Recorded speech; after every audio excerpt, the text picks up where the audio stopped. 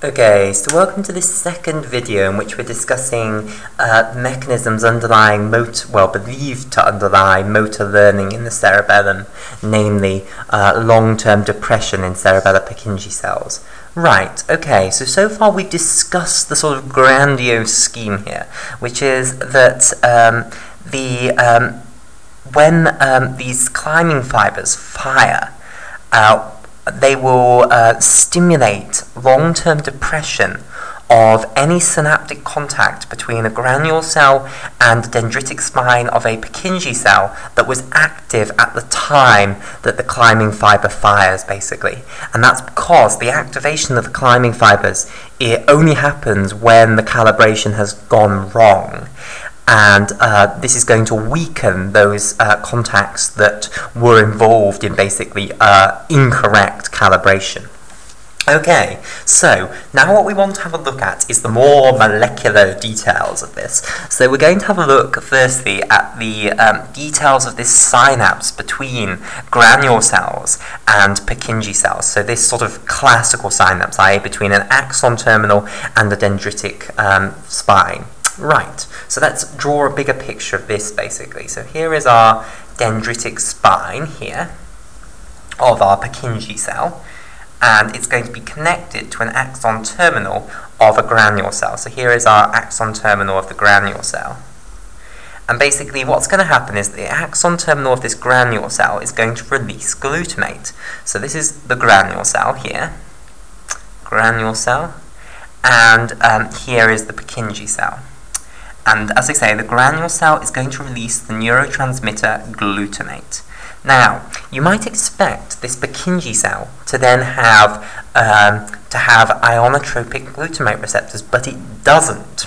It has metabotropic glutamate receptors of the first type. So, right, so let's take a step back. Glutamate is released by the granule cell. So glutamate's going into this into the synaptic cleft here. So I'll draw glutamate as a little circle. Okay, so this is going to represent glutamate molecule. I'll just label it up. So this is our glutamate here, and the granule cell has released glutamate.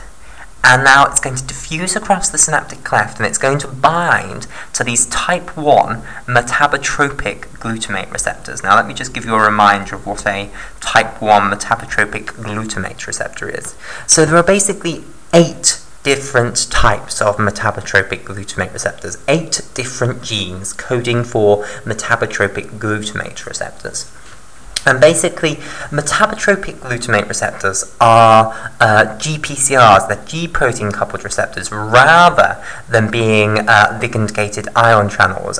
So ionotropic glutamate receptors are ligand-gated ion channels, and metabotropic glutamate receptors are ones coupled to G-protein mechanisms. Okay, now a type 1 metabotropic glutamate receptor, which is what this is, there are 2 of the 8 genes for metabotropic glutamate receptors, which are counted as type 1 metabotropic glutamate receptors. Okay, and those 2 genes are the metabotropic glutamate receptor gene 1 and the metabotropic glutamate receptor gene 5. So type 1 metabotropic glutamate receptors. Okay, so there are 2 genes that this specific metabotropic glutamate receptor could have been made from. And those 2 genes, as I say, are, let me just put them up here, it could have been made from the M-GLU, which stands for metabotropic glutamate receptor 1, or it could be a metabotropic glutamate receptor 5. So both of those are counted as type 1 metabotropic glutamate receptors. So this is just a type 1 metabotropic glutamate receptor. So it's one of these 2. Right, and basically it is coupled to the GQ protein. So let's show this. So the GQ protein is a heterotrimeric G protein, so it consists of an alpha subunit, a beta subunit, and a gamma subunit. So here are the alpha subunit, the beta subunit, and the gamma subunit. And basically, if it's a GQ protein, it means that the alpha subunit is specifically alpha Q. We don't know what the beta subunit and we don't know what the gamma subunit are. So remember, there are 5 different options for what beta subunit you put there, and there are 12 different options for what gamma subunit you can use. So there are many different GQ proteins, but the important thing is that the alpha subunit is this specific alpha subunit, i.e. it's alpha Q. Right, so initially, when the G protein is inactive, the alpha Q subunit has GDP bound to it. So this is a GDP molecule here, bound to our alpha Q subunit. And when glutamate binds to this metabotropic glutamate receptor, it's going to become catalytically active, and basically it's going to break off this bond between the GDP and the alpha Q subunit and attach on GTP to that alpha Q subunit instead. So you get GTP, guanosine triphosphate, bound to our alpha Q subunit instead. So here's our alpha Q. Okay, and once GTP has bound to alpha Q, it no longer wants to associate with the beta and the gamma subunit, so they go off. So here's our beta subunit and here's our gamma subunit. So this is beta gamma subunit. So this breaks up into these two when this G protein coupled receptor, this type 1 metabotropic glutamate receptor, catalyzes this exchange of GDP for GTP on the alpha Q subunit. Now, alpha Q GTP goes off and activates an enzyme which is in the cell membrane of this dendritic spine. So there's an enzyme in the cell membrane of the dendritic spine, and this enzyme is known as phospholipase C. And the specific type of phospholipase C that is activated by alpha Q GTP is phospholipase C beta. So this is phospholipase C beta, and this alpha Q GTP is going to go and activate that phospholipase C beta. Okay, phospholipase C beta's activity is then, as we've seen in detail in previous videos, is to break down a component of the membrane known as PIP2, and it breaks it down into diacylglyceride, so DAG, and IP3 basically. So here comes IP3. Okay, so far what we have done is we've created IP3. Now IP3's activity is then to go to the endoplasmic reticulum. So where should I draw this? So we'll draw the endoplasmic reticulum down here because we're running out of space.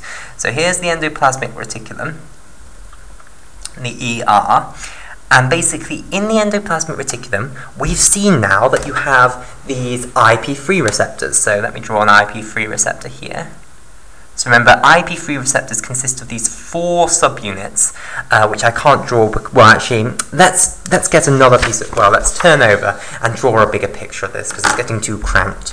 Right, so far what we've got to is IP3 has gone up in the cytoplasm of the dendritic spine. Now, let's say here we have our endoplasmic reticulum. So this represents our endoplasmic reticulum, which is an intracellular organelle which sequesters calcium. Endoplasmic reticulum.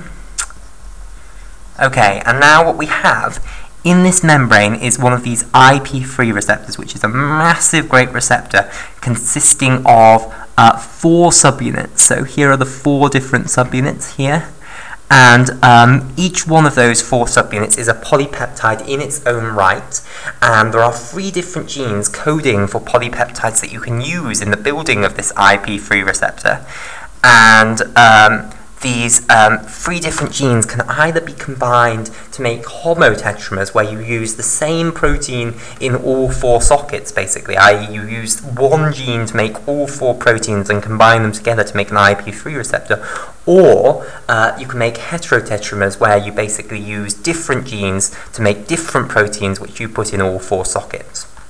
Right, so what happens is that the IP3 when IP3 goes up in the cytoplasm, IP3 molecules are going to bind to this IP3 receptor. Now, each one of the 4 subunits that makes up the IP3 receptor has an IP3 binding site. So basically, if I denote IP3 just as a pink blob from now on, then what's going to happen is that an IP3 molecule is going to bind to that subunit of the IP3 receptor, another one is going to bind there, another one to this one, and another one to this one. So you overall get 4 IP3 molecules binding to the IP3 receptor, 1 to each of the 4 subunits, basically. Now, IP3, as we discussed in length in the previous video, does not cause this receptor to open. It does not.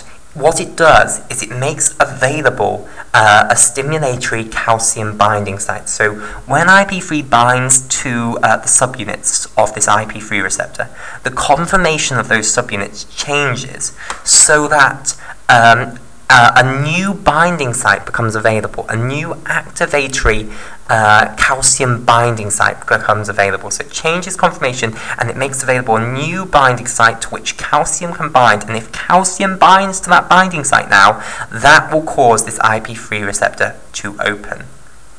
Right, okay, so where do we get the calcium from then?